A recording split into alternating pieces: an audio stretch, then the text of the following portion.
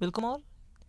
As stated earlier in the video of quotient map, we'll discuss here some examples of quotient map.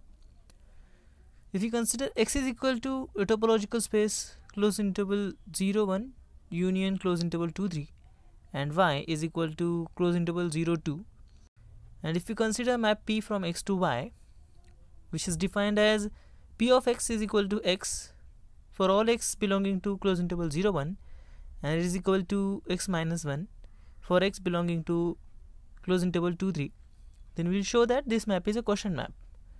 Now it is clear that the map is surjective, because if we consider element X from close interval 0 1, then P of X is equal to X. What does this means?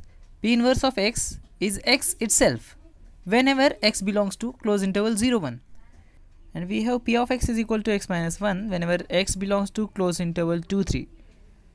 So from this we can write P of X plus 1 is equal to X plus 1 minus 1, which is equal to X.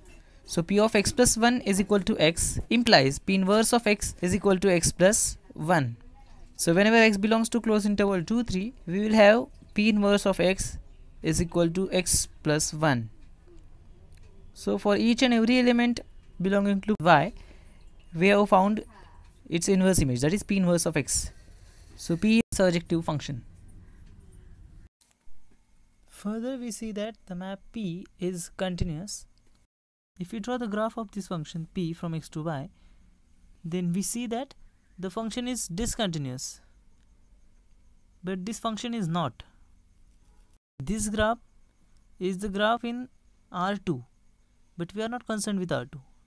So if we remove all the other parts except topological spaces X and Y, then we can easily see that the graph is continuous, and this map P is closed too, because if we consider any closed set in X, then it will surely map to some closed set in Y, and so this map is quotient map.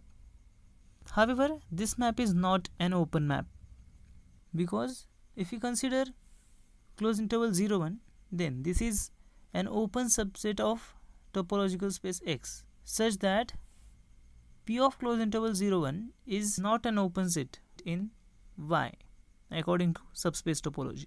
So therefore the map P is not an open map. So from this we can conclude that a map P from X to Y which is continuous, surjective and closed is quotient map. However, the quotient map need not be an open map.